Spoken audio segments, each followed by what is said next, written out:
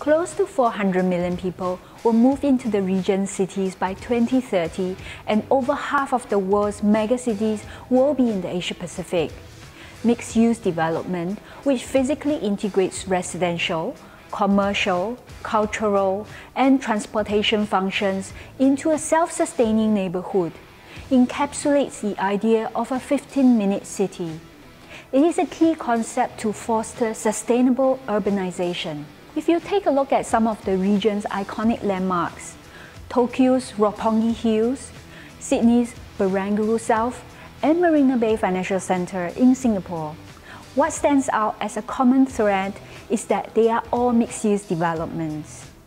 The adoption and thoughtful execution of the mixed-use development is a massive opportunity to leverage on the region's urbanization trends.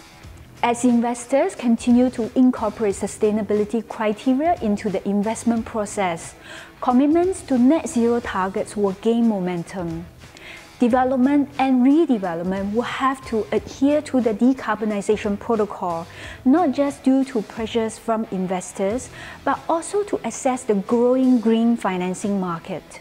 According to Active Capital's 2021's Sustainability-Led Cities Index, the region's highest scoring green cities are Shanghai, Beijing, Seoul, Tokyo, and Shenzhen.